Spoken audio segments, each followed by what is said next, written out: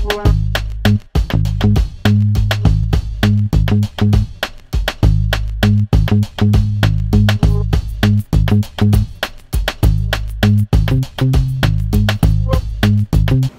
I want to start with this question. What are the benefits of intentional, regular one-on-one conversations versus come see me whenever you need me, open door policy? Focus time. Okay, one is, you all acknowledge that open door policy can feel less focused, especially for you, the person who's being interrupted. Okay? So both people the ability to focus. There's one. We're going to list a bunch of them. What are other benefits besides focus? Forced communication. Sorry again? Forced communication. Yeah, that's a lovely way of putting it, but no, I totally you will communicate with intentional. That's what I know that's what you meant. No, but actually, the spirit of what you're saying is absolutely true, because here's the problem with open door policy. Can we agree that not everybody will use it when they should have? Yes. And can we also agree we might have frequent flyers that don't need to use it quite so much? Yeah. Yes. All right. So here's the one thing that we get with these regular one-on-ones. You even out the playing field. Right? You're going to actually find that middle place where you're going to be able to maybe have a little less of the frequent flyer, maybe have more of the person who's trying to avoid you. It is forced in a sense, right? Meaning it's required. When you look at what's going on out in the real world with management, these regular one-on-ones are probably your most important management tool. There's more. Other benefits to one-on-ones versus come see me. Provide structure. I mean, you know you have a time where you can ask for feedback and... Yes, yes. In fact, I want you to realize how weird it would be. Let's pretend you just came in to use my open door policy, right? And by the way, what's the reason most people are using my open door policy? A problem, need some help or whatever. Okay, you come and use my open door policy. What would be really weird is for you, just before you leave the room, for me to say, oh, by the way, before you leave, where would you put yourself on the challenge competency continuum? Like, what? You know how out of place that is? And so open door policy really doesn't give you the chance to ask the kinds of questions that you really should be asking employees. And by the way, the worst time to ask all these questions is around evaluation time. Okay? And so you've got to find a different delivery system for these 15 management skills, because these 15 management skills, many of them require you to ask really good questions. And that's not going to happen during an open door policy. It's just out of place. Now, the other thing that gets to, right, what's the reason for open door policy? It's often a problem. You see how those are going to be more reactive, and open door policy, one-on-ones can be more proactive. Right? So there's another difference. Open door policy, there's a little bit of a feel to it of, I need you now. And it doesn't mean crisis, right? But I need your help, I need an answer, I need something, whatever it is, which is fine. That's why you don't want to get rid of your open door policy.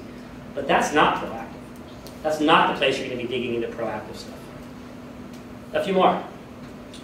Benefits of one-on-ones versus open door policy. Intentional connectivity. Intentional connectivity, and what goes right with that, who's pursuing who on the open door policy?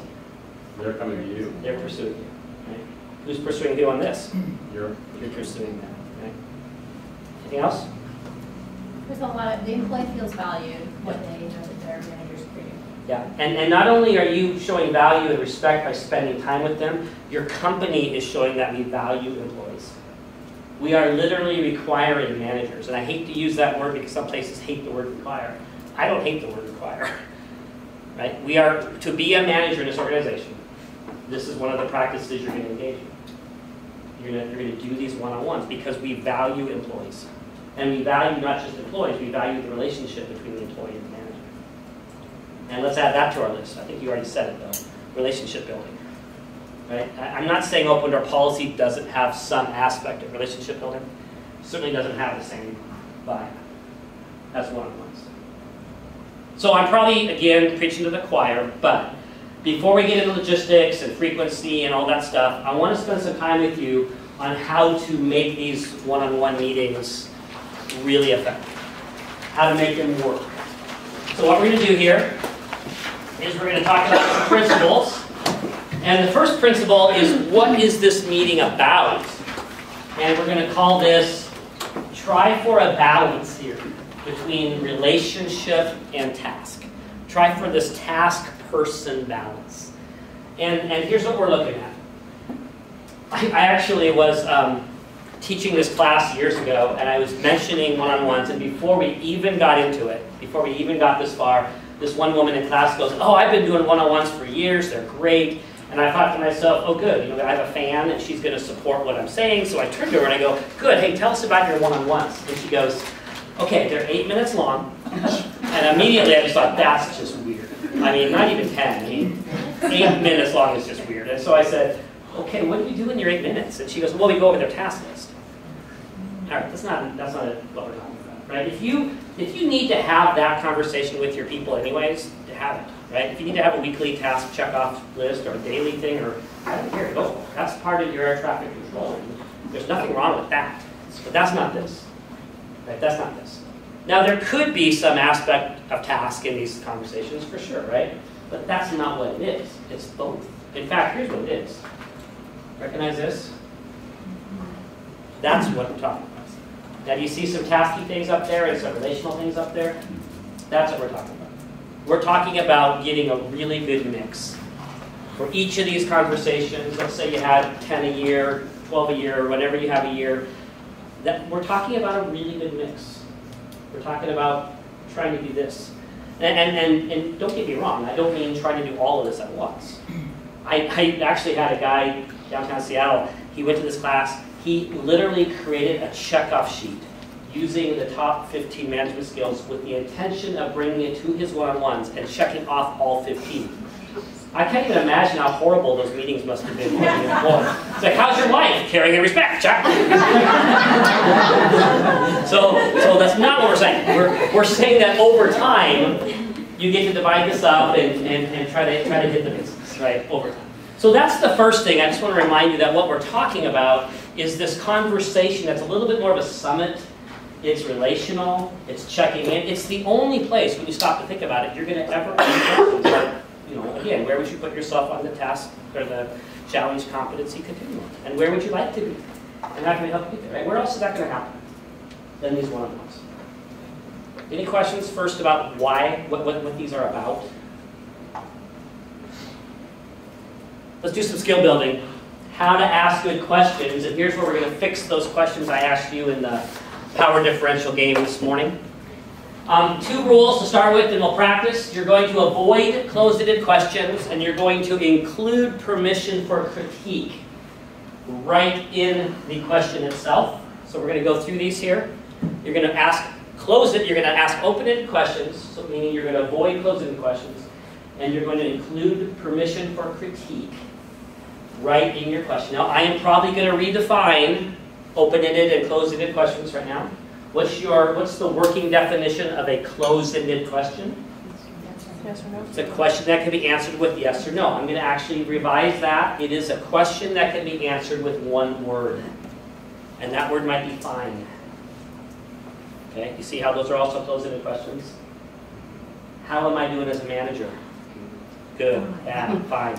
Those are all closed-ended questions. Okay. How you doing? Fine. Okay. That's a closed-ended question. Now, I'm not saying never, ever ask a closed-ended question. That's not what I'm saying. How was your weekend is an absolute fantastic question, right? So don't get too stuck on the black and white version of this. But when you're asking the questions that are about the top 15 management skills, those should be closed-ended questions. Okay. Include permission for critique. And we're going to do some practice here in a minute on these. When I asked you those questions this morning, or whenever that was, could you tell what I was looking for each time? You knew what I was hoping for, right? When I said how to do as a manager, what was I hoping for? Good. I was hoping for at least good, right? Fine would have insulted me, by the way. I wanted rock, right? I wanted awesome, right? What did I want when I asked you, is there anything I haven't followed up on that you're waiting for? No. I was hoping for no, right? You knew what I'm looking for. By the way I asked it and the fact that there's a power differential. So we're going to fix both of those together. Here's how we're going to fix the first one. I asked you, how am I doing as a manager? Closed-ended, you know what I'm hoping for. Let's change the question to open-ended and put critique permission right into the question. What would you like to see less of or more of from me as a manager? See how that fixes both of those problems right there? Not only is it now open-ended, the right answer is what? Whatever It's answer a you critique. give. The right answer is feedback. The way I worded the question says to you that, first of all, you can't give me a one word for that one. And I'm looking for something here, and it's not complicated. Okay? Let me give you a couple versions of that. What would you like to see less of or more of from me as a manager? Well, in fact, let you do this. Reword that. Use a different phrase for this. How do you ask for feedback as a manager using those rules? Are there things I can do differently that would better support you in your... Yeah, you got the second one perfectly, and it's still closed-ended, so just change that around by get rid of are there, and say what. Start with the question what. Try it. Oh, I thought I did. Okay. So what things can I do differently? You guys see that difference on that? Good. Very good. Yeah, so what could I do differently to support you better? How can I help you today? How can I help you? How can I help you more than I have been? What are ways I can help you that I'm not helping you now? If you're wondering how to do the second bullet point, you can almost always start with the word what, and that'll just do that for you. So for example, how would you fix this question? Hey, how are staff meetings going? What could go better in staff meetings? What could go better? Somebody else. What would you like to see different in staff meetings? What can I do to make my staff meetings more effective? How would you run staff meetings if you were in my position? Can they say nothing though? They can, yeah. They can say nothing. Right, which, by the way, if that's true, awesome, right? I mean, literally, if I said, hey, what would you like to see less of or more? If somebody said, you know, dude, I really can't think of anything. You're doing really well. I would be fine with that. I mean, that's actually great. If they don't want to answer, I can't fix that magically by asking the question the right way. True? What's going to fix that? Building trust. Trust and respect, right? So this isn't magic, for sure. This isn't just by asking it the right way doesn't guarantee you're going to get a response. But I tell you what, it's way more likely that if you look like you're asking because someone told you to ask, but you're asking closed-ended, and you're not including permission, it's not very effective. Hey, how am I doing as manager? That's really hard to answer that question because of the power differential. What am I supposed to say? Shitty? I'm sorry. I mean, and it's hard. It's hard to answer that in any way that even feels constructive. Good. Fix the third one. I asked you, is there anything you're waiting on me for? Anything I haven't followed up on? How'd you fix that? What are the things you're waiting on? What are you waiting on from me? What are you waiting on from me? Now, do you also hear the humility of these questions? When I say, what are you waiting on from me, what haven't I gotten back to you on? What am I implying? That you know you have something. I'm human, but it's very likely that I haven't remembered, right? Because there's a humility thrown right into these questions. Does this all make sense to you guys? Mm-hmm. You're going to practice these in a little bit at your group, but these are taking these top 15 management skills and other things and finding a way to really ask. And again, that's not going to be happening in your open door policy. Ask what else? Who can I pick on? Kim, can you do a role play with me? Hey Kim, I just wanted to ask you, what's something you'd like to see less of or more of from me as a manager? I wish you followed up with more on things. Okay, thanks. All right, so she answers my question. We're done. You see how that might feel like? What's the other shoe going to be now? Do you feel the fear that might happen there? She has no idea how I took that. She doesn't know if I'm, what I didn't say, which I should have, was what? Thank you, Anne. Right behind me. Well, good. Let me write that down. What else? Do you see how inviting that is? What else is the opposite of sort of those creative questions? What's one thing you'd like to see? Really? I can think of 12. I have to come up with one. What else? It might seem like a subtle thing, but what you're saying to that employee is, that first thing you just said to me is acceptable. I got it. It doesn't blow me away. I'm not upset. And there's probably more. Right? So this is just an invitation. Ask for more. Try to avoid the guess what's in my head questions. These are the overly rhetorical. Now, what could you have done differently, Cheryl, in that situation? I mean, sometimes there's even a tone that comes with it. Right? I already have the answer in my head, and let's see if you can get it. When there's power differential, that actually is even scary. Okay, I don't know what she wants to hear. Obviously, she's fishing for something in particular. Right? So watch out for those. Do you ask perfect world questions? These can help with creativity. Hey, if we had all the money in the world, what would you like us to see training-wise? If we had all the time in the world and money, what would you like to see here? Just as a way of saying, sky's the limit right now, we're being creative. There's not a right or wrong answer here. Just things for you. Some other thoughts. Don't play whack-a-mole. This is the conversational ski shooting kind of thing. Instead of being open and doing sort of that brainstorming mode where they get to share what they want to share, we start evaluating things bit by bit, piece by piece. I was actually watching this conversation. It was a little distressing. A director had tasked the manager with improving morale in her department. And then we were having this meeting, and the director said to the manager, so what are your ideas, now that you've had some time to think about this, for improving morale? And the manager said, well, hey, I'm thinking about doing blah, blah, blah. And the director said, oh, no, we can't do that because of this. And then the manager said, well, okay, I'm thinking about doing, oh, no, we can't do that because that's not in the budget. Okay, well, then I'm thinking about doing, oh, no, we tried that about 5 years ago. That didn't. I mean, by the fourth thing, that poor manager, you could just see her deflating like a balloon. It was just like her discouragement was showing up, and it was like I just wanted to say, shut up, shut up, let her share, let her brainstorm, and and so just again, there's a power differential issue there, right? When we feel like we have to have a response. I'm going quickly because we've got a lot to do this afternoon. Consider preloading some of your questions, and here's a preview for day 2. Half of you, if you're representative of the general population out there, half of you are what we call processors, and half of you are what we call expedients. And you probably know this from the work you've done in the past. But one of the differences between expedients and processors is this. Processors tend to think to talk, and expedients tend to talk to think. You recognize the difference there? Which one do you think you are? Can you identify that? You either tend to process to talk, or you talk to think. That's how you process, right? If you're not sure which one you are, and you're partnered up with someone in life right now, you're most likely the opposite of them. Okay? So here's how it works in our family. I'm the talk to thinker. Like I have to talk it out to process it. My wife is the processor. She has to process it alone first, and then she can talk to me. So in our first 5 years of marriage, when we're having an argument, I'm chasing her around the house trying to get her to talk to me so I can process. And I found out early in our marriage, apparently she can't process while being chased, I guess. She's got to be alone, and then she can process, and then she can talk to me. Right? And the reason this happens, this matters here, is because in organizations, we find that processors tend to get disenfranchised a lot. Group meetings, processors get disenfranchised. We're going to be talking about that on day 5 when we talk about meetings.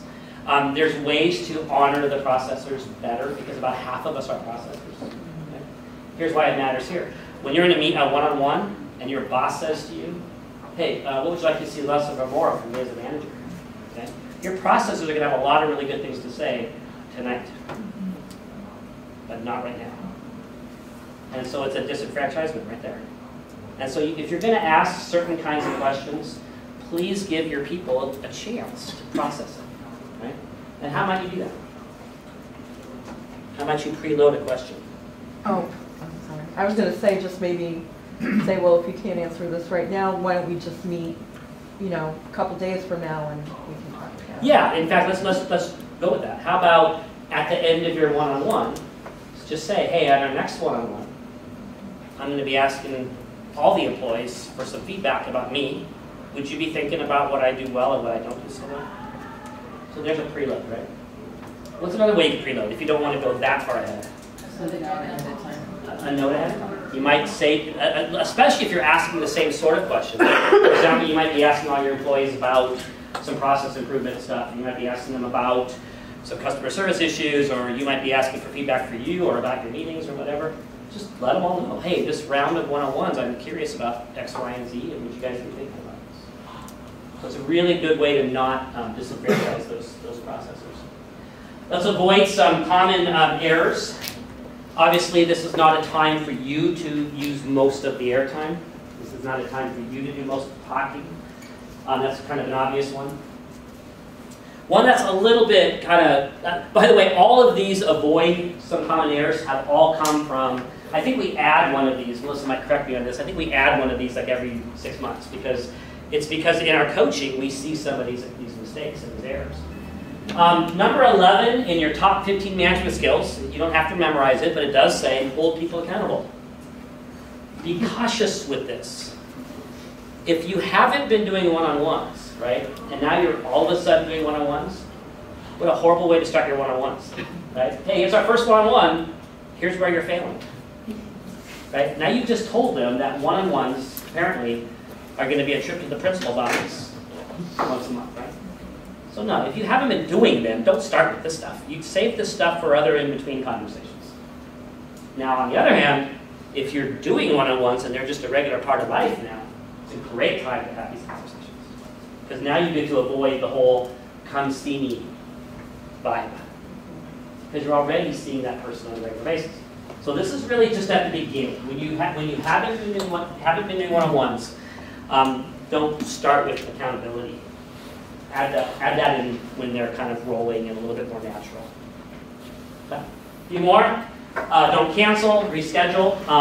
And I don't mean this as hard and fast as it sounds, but what we do mean is you can see that one-on-ones have degenerated into something that they're not when you get this dynamic going on. The phone call to the employee, 20 minutes before the one-on-one. Hey, I'm really busy. I know you are too. I have nothing for you. You have anything for me? No? Okay. But really? You have nothing for me? There's 15 management skills. You have nothing. You have no questions. You have no check-ins. Right? That says that you've now turned one-on-ones into very tasky conversations. So don't kind of willy-nilly cancel these things. Last couple. These are mistakes we've seen, so that's why we're listing them. Bring paper, not forms.